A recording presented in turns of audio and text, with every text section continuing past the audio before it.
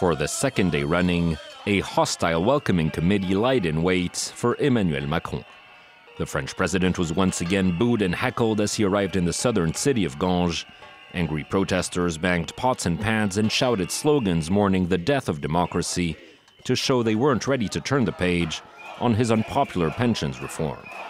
He makes a lot of decisions, but he doesn't get to decide when we stop protesting. Eager to move on, Macron kicked off a nationwide tour on Wednesday as he hoped to shift attention to other issues and show he wasn't hiding from the people. But as he visited a school under heavy police escort, the president showed little interest in confronting his critics. I think they want to talk to you. But if it's just with eggs and pans, these are for cooking. Pressed by a journalist over the ongoing unrest, Macron instead chose to focus on the positives. This show of anger is legitimate, but we must continue to move forward. We're here to move forward on education projects and to honor our pledges.